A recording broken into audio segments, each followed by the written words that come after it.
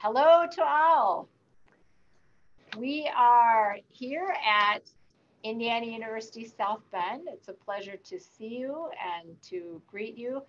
I am Connie Peterson-Miller, Constance. So when you receive emails from me, they're signed Constance Peterson-Miller, but people call me Connie. And I am Director for Admissions as well as for International Student Services here at IU South Bend. We are very fortunate to have students that come from around the world, indeed professors and staff members that have been raised in other cultures, speak other languages. So it's a privilege to serve in those dual roles. And I'm here with an admissions counselor. I'll let him introduce himself. Thank you, Connie. My name is Ali. I'm an admissions counselor here with IU South Bend. I've been here for a little over a year and a half, serving students, mainly first-year students in the admissions capacity. I come in and identify as a multicultural individual, as Connie has mentioned, like many of those individuals who serve on this campus. I'll be doing the admissions session of this presentation. Welcome, everyone, and thank you for tuning in. All right, so we'll begin. This is what we propose, is that we'll introduce you to what we think are some of the best reasons a person might choose to join us here at IU South Bend. And then we would like to launch a short tour, a virtual tour naturally, but please know that you are welcome to look at our visit pages and make a time to come and tour the campus in person. And then Mr. Mohammed, Ali Mohammed, is going to help you understand the admissions process, which this year features something new, and that's our test optional, that is, admissions criteria for first year students. So let's begin. I do want to remind you that here we are, a regional campus, but we are part of a larger enterprise. We are Indiana University. It just happens that we're here to represent and deliver a high quality education on behalf of Indiana University, but here in the community. Do you mind to flip to the next slide, Ali? Just I'll remind you of that again, is that when you graduate from IU South Bend, you graduate with an IU degree. And as a person who works with international students, I can tell you that indeed it is recognized throughout the world. However, we are a fairly small campus. We're about 5,000 now, and that includes undergraduates and graduates. As I mentioned, it includes those who come from maybe just around the corner or across the street, as well as those who come from as far afield as Malaysia, China, from the many countries in Africa. Again, we count that as an extraordinary benefit, but because it's a fairly small campus, it's not a place where you have to get on a bus to go to the next class. We think we can provide you with personal attention. We can get to know you. People do. They know your name. They learn about you. We hope you can learn about us, and we walk together. This is a journey. Education is a journey. But even though it's small, you can experience a full collegiate life here. We do have housing, so there are about 400 students that choose to live on campus. These are unmarried students.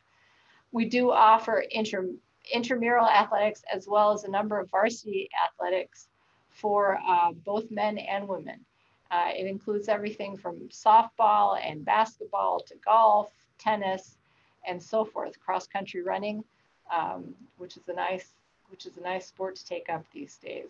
Lots of clubs, 70, sometimes ranging up to hundreds of clubs. And if you don't find what you like, you can create your own. So it's an opportunity to meet and socialize, even in these times when we're zooming in to connect with one another. You know, clubs are a great resource.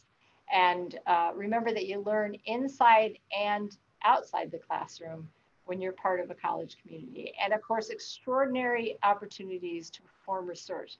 That's not just in the science lab, but out in the community. We have those who look at the materials with which our environment was built here in the community. We have people that are out in our sustainability gardens. We have those who go to Europe, who go to Asia and across the United States to perform research. And there are those that stay right here at home and can benefit from grants and scholarships to support that research, and lots of opportunities to connect with the community. That's what we think that's important and vital to the life of this university. You saw that bridge at the beginning. That's a bridge that connects us to the community. We hope it'll connect you to a life of learning when you cross over that bridge, and that you'll take that same bridge back out into the community holding your diploma. A few more reasons, and then we'll take a tour. So, you know, we're particularly pleased to offer this education at a low price. I think if you'll compare, and of course, every college seeks to offer value for its tuition, but we are a public institution. We offer a great many scholarships to those who have high merit academically, as well as to those who are involved in the community one way or another, or who have special talents musically, athletically, and so forth. So we invite you to explore on our scholarship pages. And then of course, we help students file the FAFSA and benefit from the state and federal funds that are invested in all students. And if you're a 21st Century Scholar, we have a special coordinator who will help you stay on track. You know that it's important to stay on track while you're in high school. And of course, you have a checklist of items that you have to meet every year in order to secure your scholarship from year to year. And it's worth the trip to be a 21st Century Scholar. It's a safe community. It's right in the heart of the city in some ways. Just, you know, it's just to one side of the river. The river actually runs through it. I shouldn't say it's to one side or the other. The river literally runs through our campus. But if you know IU South Bend, you know that it's a short remove from the downtown, not too far from most of anything in the community. And that because people do get to know each other, we feel a sense of safety, and we're devoted to it. We're devoted to ensuring that no matter who you are, no matter where you come from, that you can count on being able to learn and live in a place that honors you and wants to see to your welfare, that wants to keep you safe. So you can be relaxed, knowing that it's a place where you could concentrate yourself on other things besides just trying to stay safe. We have more than, really we say between 100 and 200 majors. And remember that on the one hand, if you make up your mind, you're likely to move, you know, kind of as a straight line through college, but that college is a time to explore. You want to take some time, especially in your first year. You may have come to college with an idea of what you want to study, but we introduce you through what we call our general education core to a number of disciplines. So you're going to range through these fields of disciplines. You're going to learn how connected they are, but you're also, we think, going to find the best fit. And of course, we have other offices and departments that help you explore majors, that help you look at what kind of career trajectory you can expect as well. And well, we have great staff, but really it's the faculty. That's who you're going to see in the main, and they are exceptional. They win the most awards that we offer here at IU as an enterprise. We've been honored by that. And they support students who go on to do extraordinary things, who go on to graduate school, who go on to Stanford, who go on to Notre Dame, who go on to work for Microsoft, who go on to work for local companies that do extraordinary work, especially in sustainability and research. So all those things are here. And lastly, I just want to mention that we are an institution that offers a variety of resources. Um, you may not realize what you need until you get here. And we're anticipating those needs and working to provide them for you. And that includes helping you stay healthy, both through counseling and meeting your medical needs, but also helping you, as I said, plan for a career, sort out details. We have something called the Titan Success Center. That's where you go when you have something you need to accomplish. A task has been set, a problem needs to be solved. You may not know where you need to start. The Titan Success Center can get you down the road, and they're there to help you until you get the resolution or the answer you need. And there are those that are here to help you make the connections that will enrich your lives, not only with the things that you're learning in the classroom, but again, will help you find a way to put your hands into the community and lift up your neighbor and use the things that you're learning in ways that are meaningful to you and that you feel help you understand where to put your feet down as you make your way forward in life. So at this point then, we'd like to offer you a virtual tour of the campus. Now again, I want to remind you, this is just a sampler, and you are most welcome to join us here on campus as well. Every Tuesday, Wednesday, Thursday, we offer it in the Spanish language, and about every other Saturday, we can meet you here on campus. But let's look at what might be here on offer.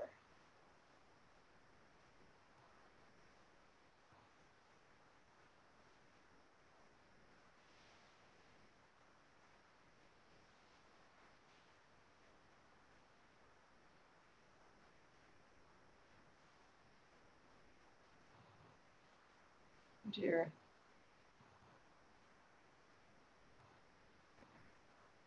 Location beside the St. Joseph River was established in 1961, and we are now the third largest IU campus, enrolling more than 5,500 students each year from around the region and the globe.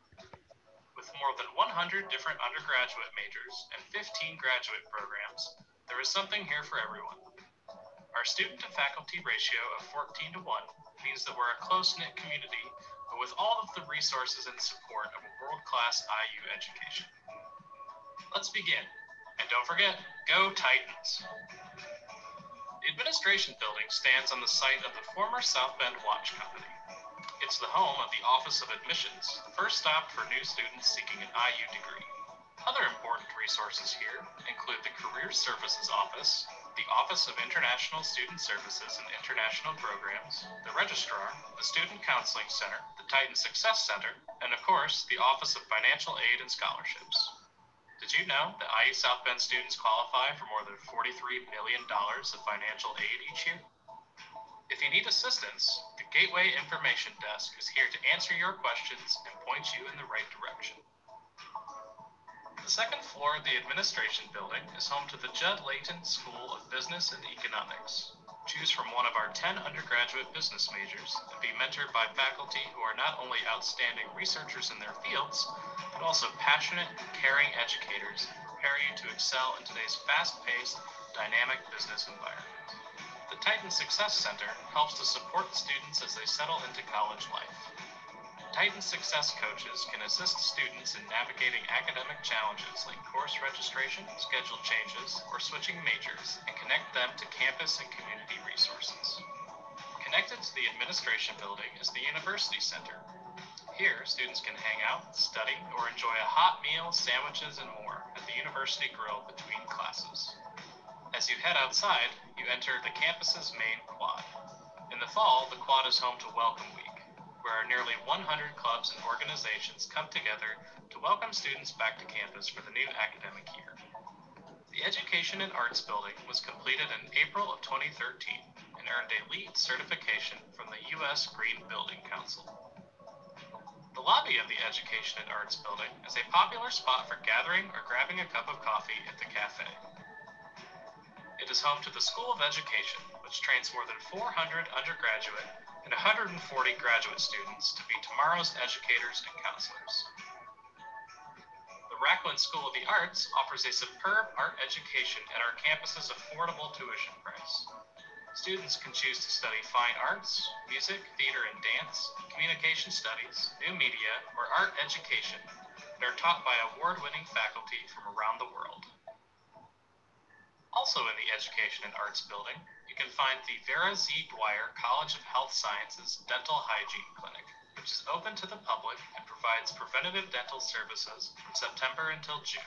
All services are provided by upperclassmen completing the dental hygiene program who are overseen by licensed dentists and registered dental hygienists. Our art gallery on the first floor features student and faculty work as well as traveling exhibits. The Education and Arts Building also offers many popular study spots full of natural light and great views of campus. Our next stop is the Franklin D. Schurz Library. It is part of the IU library system, one of the largest in the world. In addition to interlibrary loan services and access to IU's vast digital collection, IU South Bend students receive a guest library card for the University of Notre Dame libraries. Inside, the Hammes Media Commons provides technology resources to students and faculty, including a one-button studio for recording videos and podcasts. The Schurz Library is a perfect place to work and study, offering computer labs, group study rooms, and a dedicated quiet floor. Excellent resources open to all students include the Writer's Room and ACE tutoring centers, and are located on the 4th floor for drop-in, one-on-one assistance. Across Northside Boulevard, Vera Z. Dwyer Hall is home to the Health and Wellness Center. Services include primary and preventative care, as well as referrals to specialists. HealthLink, which is a community health center, shares this building and is open to students and community members. Nearby, spanning the banks of the St. Joseph River, is our most recognizable campus landmark, the IU South Bend Bridge. Built in 2006, the 600-foot pedestrian bridge connects River Crossing campus housing, which sits south of the river, to the main campus. River Crossing campus residences were built in 2008 and offer fully furnished apartments ranging in size from 1 to 4 bedrooms, with full kitchens, Wi-Fi, and cable television. Residents have their own rooms with independent locks and a shared kitchen and living room. Our community building sits at the head of the residential buildings quad. It offers a laundry room and mailboxes for residents, a large event space, study areas, games, and a computer lounge. Back across the river, Northside Hall, the first and largest building on campus, is home to many academic programs, such as mathematics, physics, computer science, social work, and health professions such as sports and exercise sciences, clinical lab studies, nursing, and radiography. Inside, you'll find the campus bookstore, where students can buy or rent textbooks and ebooks, or purchase IU clothing and supplies. Northside Hall is also home to the Luis E. Adicott and Yatish Joshi Performance Hall. Built in spring 2014, the 224-seat venue with state-of-the-art acoustics features performances from soloists and small ensembles from around the world. Students and faculty present exciting dance and theater productions and host prominent performing artists throughout the year. Students can attend these performances for free with their Crimson Card student ID. Sculptor Dora Nutella, a professor in the Racklin School of the Arts, recently unveiled her work, Eterpe's Gift, outside Northside Hall facing the quad. The Student Activities Center, SAC for short, is a 100,000 square foot facility and is the hub for athletics and student life on campus. The SAC is home to our varsity men's and women's basketball teams, cross country, tennis, golf, men's baseball, women's volleyball, women's soccer, and softball. The SAC offers a gym with weight and cardio equipment on 2 floors. IU South Bend students can access these facilities for free with their Crimson Card student ID. A 1/8 mile, 3-lane track spans the course of the SAC. Titan basketball and volleyball teams play their games on the main court. 2 additional basketball courts and 3 racquetball courts are available for students and SAC members. And right next to the intramural courts, students can relax in the game area with billiards, ping pong, and more. The Office of Student Life also calls the SAC home, with dedicated meeting spaces for Student Government Association and the student newspaper, The Preface. Our last stop along the main quad is YCamp Hall. This building, which sits on the site of the former Coca-Cola bottling plant, features classrooms and faculty offices. There are 5 computer labs, a large lecture hall, multiple student lounges, and the Language Resource Center. YCamp is also where you'll find offices for the College of Liberal Arts and Sciences programs like history, psychology, English, general studies, world languages, and more. There is more to IU South Bend than just the main campus. Dedicated in 2007, the Elkhart Center offers general education courses and professional development taught by IU South Bend faculty in its convenient downtown Elkhart location. The Elkhart Center has 13 classrooms, including a student lounge, technology center, clinical assessment lab, and science lab. Graduate nursing classes began being taught here in 2018, and the university plans to offer graduate degrees in speech-language pathology and occupational therapy here in the future. Back in South Bend, the Civil Rights Heritage Center is housed in the former Engeman Public Natatorium, a once segregated public swimming pool. As an extension of the IU South Bend campus, the center functions as a living museum that preserves and honors past civil rights struggles in northern Indiana while supporting contemporary efforts to fight for justice. The Civil Rights Heritage Center operates as a space for the university to meet and learn and hosts a wide range of educational and cultural programming. This includes regular speakers, books and film discussions, poetry and spoken word events, and student and community performances. Thanks for taking a tour of campus with us. If you have questions or would like more information about applying to IU South Bend and joining the Titan family, please visit admissions.iusb.edu to reach out to the Office of Admissions. We can't wait to hear from you.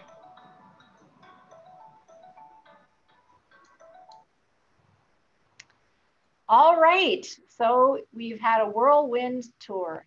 Now, I'm going to step aside for a moment. I did want to remind you that if you have questions, especially about anything that you've heard or seen, or which my colleague Ali Mohammed is going to introduce to you, will you please enter those into, I think it's the question and answer box. You should see that toward the bottom of the screen. So if you'll add those there, we'll be very happy to answer those questions. So again, I'm going to go into a sleep mode here. And Ali, I turn it over to you. All right, thank you, Constance.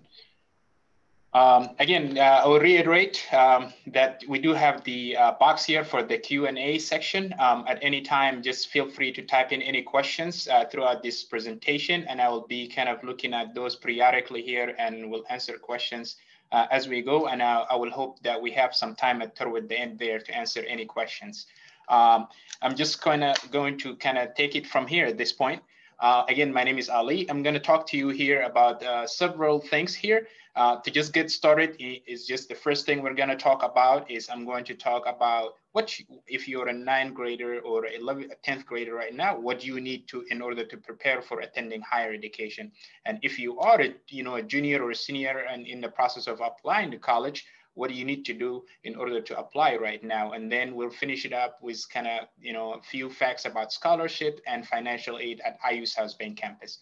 All right, so let's kind of get started and take it from here. So some of the things that, Connie also covered early on here in the presentation is that, like a lot of students do kind of do different things in terms of like their preparation, that sort of thing. So early on, really what we advise students to do is that focusing on their academics in terms of taking, dual credit enrollment classes, taking AP, advanced placement courses, that sort of thing, IB classes, certainly that sort of thing to prepare themselves academically in order to kind of just be successful in a post, kind of secondary education, in a higher education, that sort of thing. You know, we still kind of recommend students to take the SATs, ACTs more than once, preferably starting in your junior year, and then, you know, second time will be in your senior year when you're kind of starting to apply to colleges, that sort of thing. There are different things that we do recommend students to obviously come and visit us, see us, you know. But as you saw early on here, we presented, you know, our virtual tour, so you're able to visit our campus through virtually and in person as well. So take advantage of those, you know, opportunities and come and see us. You know, we like to see students and, you know, families coming to our campus. And lastly, just, you know, talking a little bit about, you know, for students, we always ask students to do a lot of research in terms of, you know, the different campuses that you're interested in. And certainly our campus is a campus that there is a lot of resources that students who do their research, they get to learn a lot about the top reasons why students, you know, pick our campus and in our community in particular here for what it have to offer. So again, just kind of reiterating some of these points that from early on that, you know, were covered. Next, I'm just going to kind of talk and dive in a little bit into our degree programs that we do offer.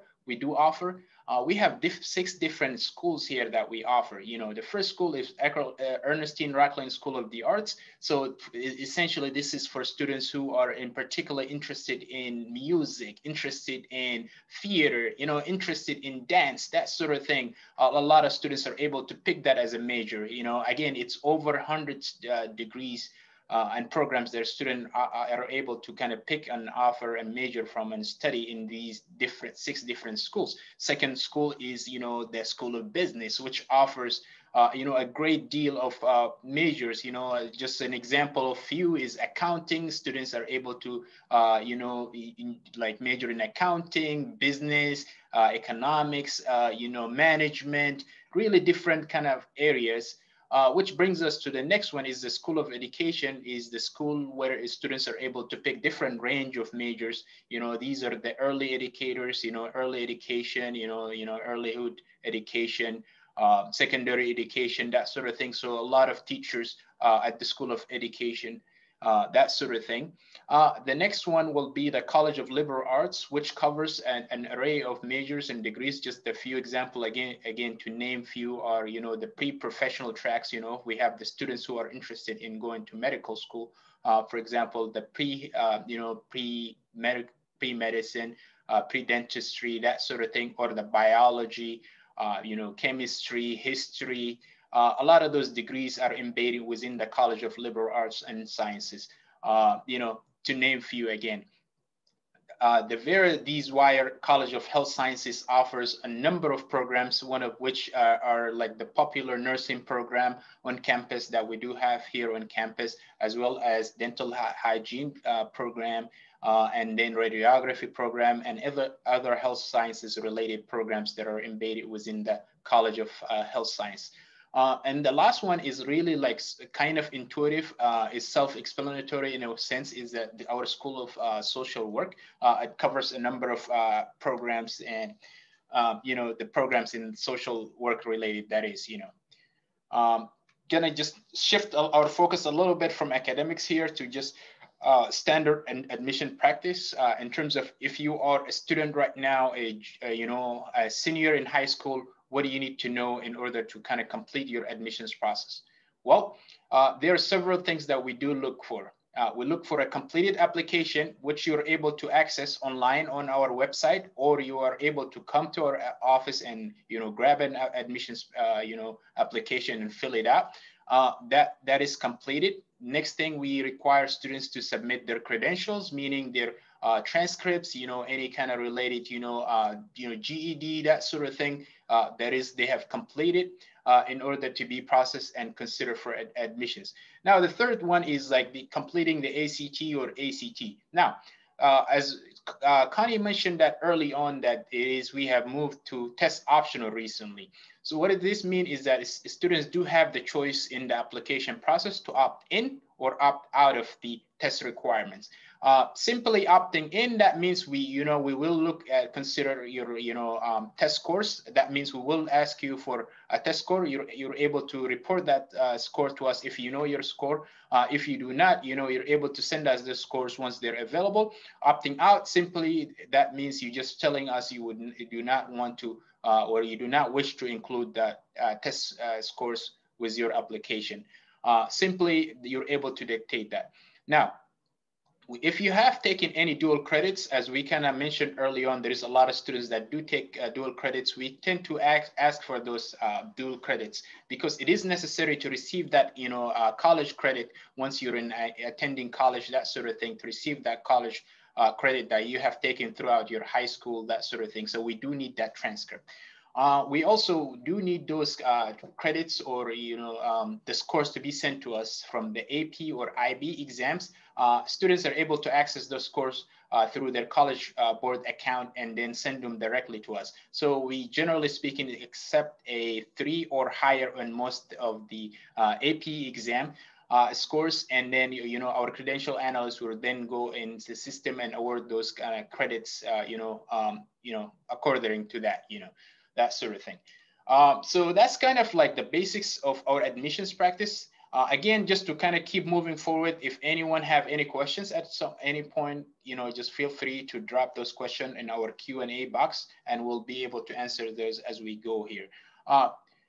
Next year is just something that we wanted to reiterate here, is that our academics at a glance. Recently, as in given everything that is happening, IU has been moving faster than ever to adapt, at offering a hybrid model for classes, that sort of thing, for students, meaning that, in person and online, given the current COVID pandemic situation, that our students have like that option, which offers a flexibility and a great deal of just some peace of mind to some extent, being able to, complete, some of the coursework online or in person, that sort of thing. So give you a good range of kind of education.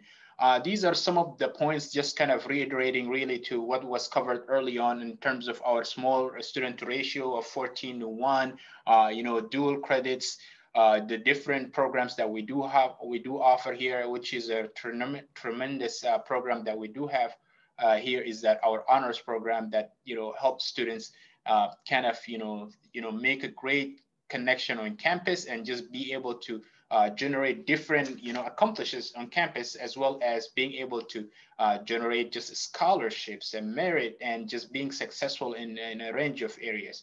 Our academic center for excellence, as it was covered early on, just helps with a great deal of just navigating and fostering that excellence kind of mission that the Indiana University in general just kind of carries on. And lastly, just kind of our study abroad programs and the range of places that students are able to kind of access and study across the globe, that sort of thing. These are some of the offices that some of them were mentioned indeed in our kind of presentation briefly, so I won't dive in as much and talk about the different offices. I will reiterate, however, in just a couple that I don't believe they were mentioned. The Office of Veteran Student Services, this is a special office that serves students who identify as vets, or students who are coming from veteran families, that sort of thing. So there is a lot of resources in terms of what they they offer students in terms of just understanding what kind of resources are available for students out there, in terms of just networking opportunities and just understanding a lot of things with that comes in with that process, that sort of thing. Again, there is a range of offices that were covered. I'm not gonna kind of jump in all of those, but just wanted to reiterate those kind of programs. This is something just briefly that we do offer, under obviously different kind of circumstances. Every year IU South Bend participate in a number of study abroad trips. As you can see, all across the globe, different places fostering different learning about different cultures, different sustainable communities. Really, and faculty that lead this mission, as mentioned early on, as our excellent faculty that reach and have won many awards or have developed much kind of research emphasis and culture, whether it's culture given health related activities, or sustainability activities, that sort of thing. These just some of the countries that, to name few here, that were kind of completing study abroad courses, that sort of thing. All right, so this is the one that I really want to kind of talk a little bit about here, is that our financial aid and scholarships. Now here at IU South Bend, we do offer, like, you know, institutional kind of aid in a form of merit-based scholarships. These scholarship comes in a IU or Titan scholarship kind of brand. We have several scholarships that we cover. To name just a few, we have our Titan Excellence Awards. These are like, you know, a scholarship that is essentially $24,000 in value, that is offered to students who are strong achievers with a really selective GPA, that sort of thing. We have other scholarships that are, you know, Titan Gold, Titan Silver Award, as well as on-site admission scholarship that are, these are just specific scholarship that we award for students based on their merit, as well as, like, you know, obviously there are scholarship that they're able to kind of, you know, select or obtain through our application process. And I will talk a little bit about that here in a second. But what I wanted to cover is that in this presentation, hopefully a lot of you by now have heard or know what's FAFSA, you know, the free federal student aid kind of, you know, application that students are able to fill out each year, starting on October 1st, which have started now for, I believe, over a little over a couple of weeks now. Students are able to utilize FAFSA to help them just kind of fund their higher education, and that in a form of grants, scholarships, and, you know, if needed, student loans as well.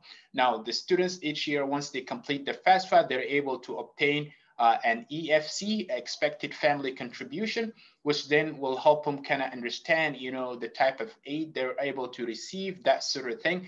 So I do advise and recommend students to complete their FAFSA as early as possible. So the application currently have started. Today is, you know, October 21st. So it's been about 3 weeks now, actually, since the start of FAFSA. So I always kind of try to remind students as a counselor here that, you know, get started working on that FAFSA. If you have any question, reach out to us or reach out to certainly our financial aid office with questions, that sort of thing. You're able to utilize those funds to obviously study abroad, to do really different things, you know, with those kind of scholarship that we do have to offer here on campus. In the bottom here, if you can see, you know, these are kind of our scholarship application deadline. One of them, you know, October 1st through March 1st is kind of where our applications kind of range in with what we want to see those applications kind of rolling in for some of those scholarships. The one big one that I would talk about is that FAFSA does open up on October 1st. I believe there is a correction to be made here. It's April 15th for this year. That would be kind of like the deadline for when you need to file on. I always tell students that complete that early on. Don't wait until the last second to complete that application, because you know, sometimes if there is a correction that you need to make, or there is something that is, you know, not correct with your FAFSA, you do have that time to go back and fix it. If you are working the last second, that you may not have that kind of option. So get started on kind of on that process as soon as possible. Really, lastly, just kind of, you know, giving you this kind of range of Titan lives, just a little bit of emphasis, not too much about our Titan life, since it was covered a little bit in our nice kind of virtual tour. We do offer over 100 clubs and organizations on campus, different, you know, fraternities, you know, that sort of thing on campus. Really range of things that we do offer. Again, it's over 13 varsity sports that we do have for students able to kind of utilize on campus. And lastly, I just wanted to just kind of take the time now to offer my kind of final remarks here. I hope you did kind of learn a little bit about our campus, as well as everything that we do have to offer, as well as that hope, in my hopes, that you consider Indiana University South Bend as part of just your kind of pursuit of higher education, and just give us the chance to kind of, you know, really show you what we have to offer in terms of education, that sort of thing.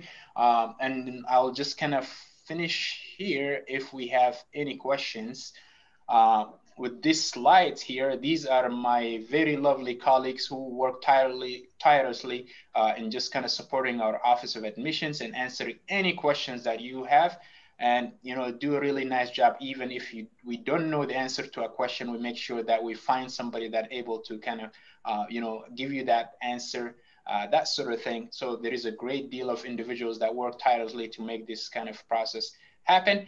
I'm going to kind of pause here for any questions, concerns. I'm going to be checking here our Q&A box to see if we have received any questions. But in the meantime, if you do, please feel free to kind of ask away at this time.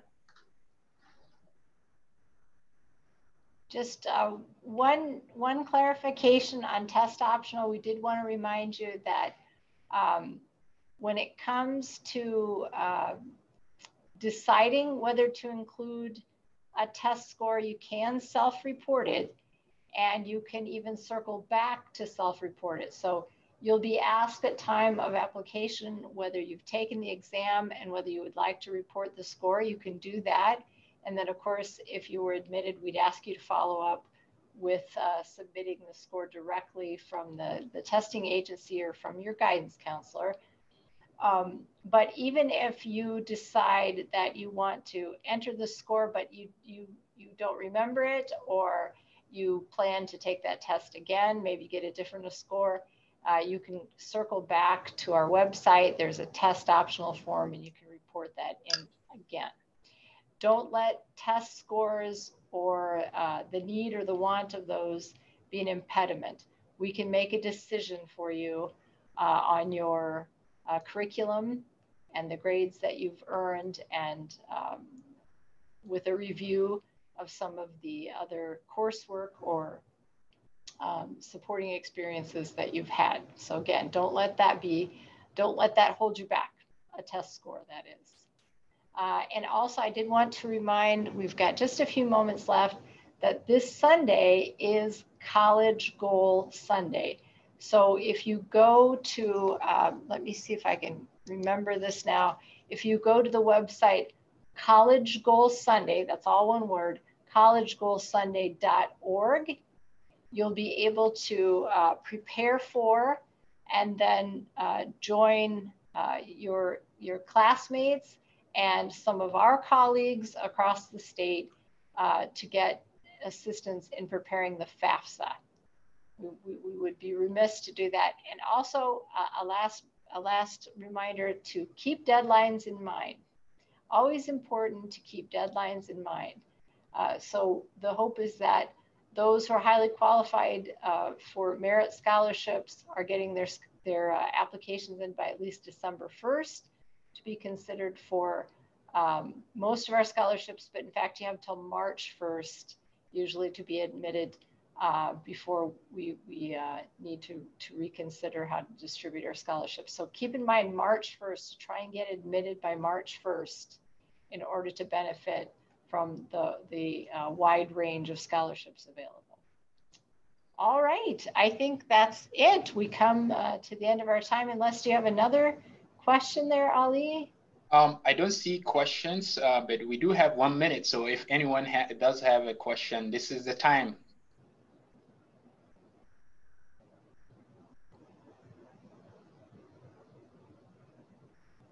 All right. Well, if no questions now, understand please that we are here for you.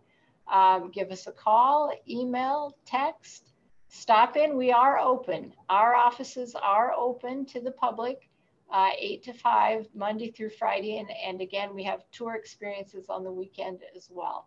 So do whatever makes you most comfortable, but know that you're welcome to join us in any way that works for you best. And again, it's been our pleasure. Thank you so much. All right. Thank you. Thank you for having us. Thank you.